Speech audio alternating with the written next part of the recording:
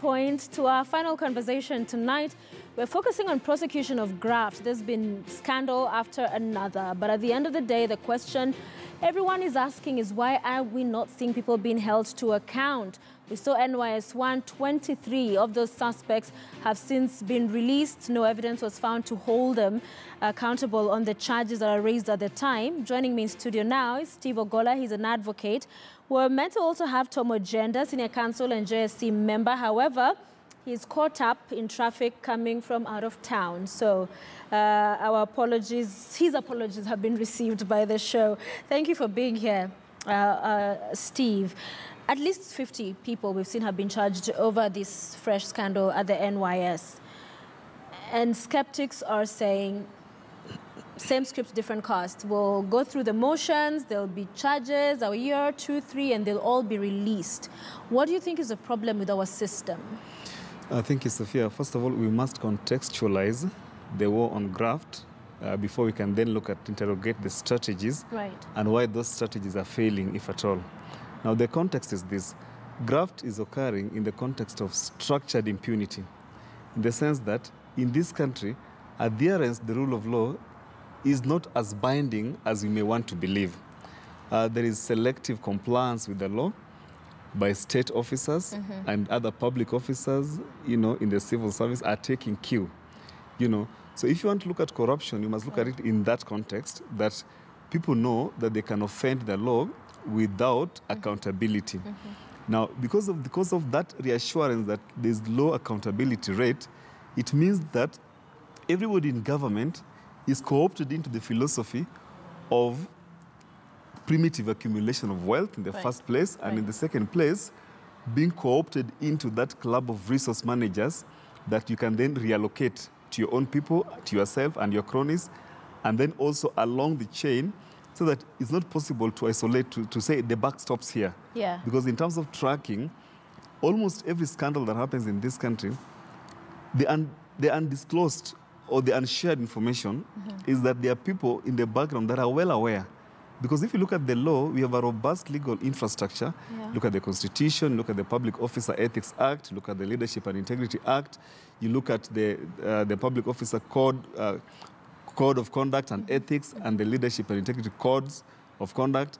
All this robust legal framework, plus the criminal law, the penal code and other applicable laws, should be able to instill some level of restraint or even fear, if you like, that with this kind of robust legal infrastructure, the disincentives, plus the vetting that happens when these people are appointed, the disincentives are many. Yet corruption has only deepened and widened. If you look at Transparency International Corruption Perception Index, puts Kenya at number 143 out of 186 countries assessed. It tells you that corruption is pervasive. So it's a culture of corruption. You must understand it in that context, so that you can then apply the law how the law can be applied in the context of structured impunity. Now, another aspect that has gone unattended, all of these are very important aspects for us to know the success rates in the war against graft. Now, corruption is best fought at the ballot. Corruption is best fought at the ballot because the people have an opportunity to organize the people that the governance at the ballot in terms of selecting people that they believe are of integrity. Social vetting mechanisms are so weak in this country. People vote based on ethnic persuasion, euphoria, and such other things without necessarily interrogating the kind of people they want to put there.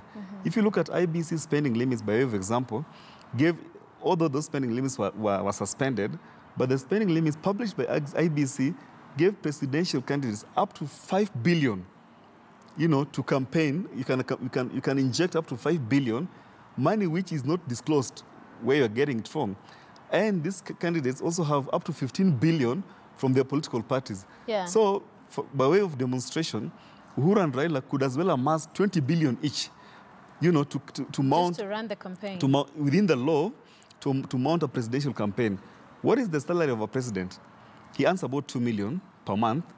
That's about 24 million in a year. That's about 100 million in 5 years. But he's been allowed to inject 5 billion in his campaign and 15 billion from the party.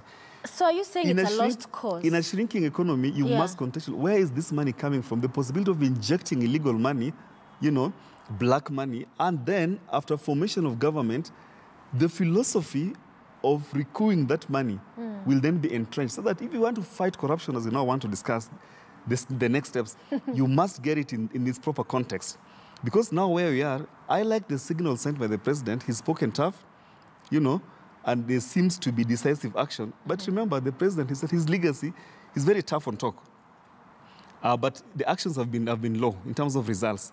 So if you look at how to fight corruption, like the cases that are now pending before court, right, I am not aware, and I'm not sure if the government has what you may consider corruption risk assessment tool. Because if you had that, it would break down instances of corruption. If, other than just targeting the procurement officers, when you're sending out a notice for tender, has it been sent within the 21 days that is provided for by law? Or is it sent just a week to the deadline? Because that already is a signal. If you're sending it, you know, just a few days to the close of the deadline, it means that a significant number of people will be excluded from applying. Okay. Then the people that sit down, so that's already a signal. It should have been curbed at that point, not post the fact. All right. I want us to listen to what President Kenyatta had to say. You said he's tough on talk, but in as far as actions, well, he's proposed a new course of action. Let's listen. As an initial step, all heads of procurement and accounts in government ministries, departments, agencies, and parastatals will undergo fresh vetting, including polygraph testing, to determine their integrity and suitability. Those who shall fail the vetting will stand suspended. Fresh vetting, polygraph tests, there are legal concerns that have been raised by some on this. Do you share those concerns? Of course, there are legal concerns, because you see the constitutional applicable law, we have constitutional control mechanism to protect people from witch hunt. So if you look at the law as it is now, and vis-a-vis what the president is saying, you see obvious challenges. Unless the law is renovated to accommodate what he's proposing, the obvious challenges are this. You know, obviously, the presumption of innocence. How are you identifying people to be subject to the polygraph test? Is it voluntary? Is it compulsory? He has said all. Now, yes. So if you say it's compulsory, what about people that don't wish to participate? Are they going to be condemned and hard? What does it mean in terms of victimization? Fired. Again, what is the question of what? Unfair discrimination. Because as I've said, if you had a corruption risk assessment tool, it would map out key processes where vulnerabilities lie and key personnel that are likely to be more susceptible to corrupt practices. So it may not be as easy as the president may want us to believe that you target cleanup of procurement officers and then you leave the top guys. Every key step in the procurement process has certain internal vulnerabilities. And if they are mapped and you track it every step of the way, the moment the tender is issued, we would not be making late discoveries about scandals post the fact. Once they've occurred, you would know where the weaknesses lie. So if you target, you bring that argument, then vis-a-vis targeting only procurement officers, obviously the question of unfair discrimination comes in. I see a possibility of the court injuncting that process. Again, also in terms of prudent and parsimonious application of resources, in other countries like the US that use this polygraph test, they are manufactured there. So the cost is probably lower. How can we say with certainty and evidence that we have exhausted opportunities to innovate within the law that now we need to go to lie detectors as the only remedial measure? And there's only 1 month to go. There's only 1 month to go. I understand the frustration, but this polygraph test will run into serious legal challenges, and it may not see the light of day because of what I've already highlighted. Because again, what is the implication or the impact of people? If you're found to have lied, the machine detects, and then let's say you are sacked on that ground, your ability for future employment, the nuances around this issue may not be as plain or as simple as the president may want us to believe. I think we need to re-strategize. For me, what I hear him saying, the global picture, there is a need now to re-strategize, and people with options should then volunteer those options. And I'm already volunteering one. Every line ministry should have corruption risk assessment tools, breaking it and communicating with the public. You see, corruption deepens and widens where there is opaqueness in operation. The critical stakeholders in that sector, because every corruption has sectoral players, people with a detailed understanding of that, how that area works. Right. Talk about the May scandal, talk about NYS. There are people that, service providers in that area. Okay. If there is information sharing, proactive information sharing, we have an Access to Information Act that brings in all stakeholders, not just people who are interested in tendering, but people that may be interested in potential tendering in the future, and they know. And all these actions are transacted openly in a verifiable manner. It will reduce opportunities for corruption or for manipulation of the system. Okay. Some people are confident and optimistic that a new DCI and DPP are just what this fight needs. Do you share that enthusiasm with the appointments? Well, I'm obliged to take it with caution. I take that the new vigor. I think the Director of Public Prosecution has assumed office with a lot of zeal and zest. We wish him well, but I'm sure he's also acutely aware of the challenges that are structured, which he faces. For instance, if you target the top personnel, you know, and you hound them in court, the lawyers are going to raise processual issues. Are you sure that when you bring the CEO here, that it's actually the one in charge of making tenders and receiving them? By the time he makes approval, there's a presumption in law that public officers under him acted in good faith. Yeah. So if he's going to interrogate, to stall the process and interrogate afresh every single process, then there will be no procurement going on. If you bring that argument in court, you can see clearly, Sophia, that this people will be let go. I mean, the conviction will be assured. Yeah. What I hear this process now achieving is that in terms of public communication of decisiveness or exasperation, in terms of we are tired with corruption and we are doing something, that's a good PR exercise.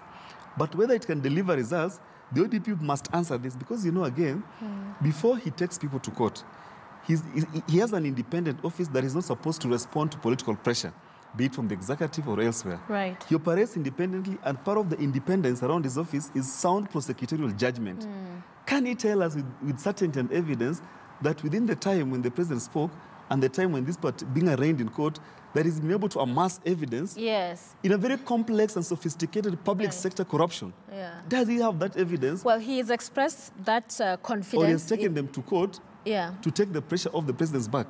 So these are the questions we must interrogate and find answers to. But is it a positive move? Because it has been announced there will also be interrogation and investigations on graft within the ODPP.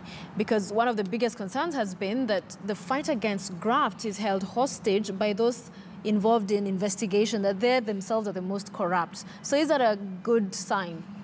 Well, I wouldn't say it's a good or a bad sign because people have accused the ODPP, they've accused the police for short investigation. At times they've accused the judiciary for letting crooks go. But judiciary works on evidence adduced. If there's no evidence, they've accused lawyers of conniving, you know, with corrupt people to try and, you know.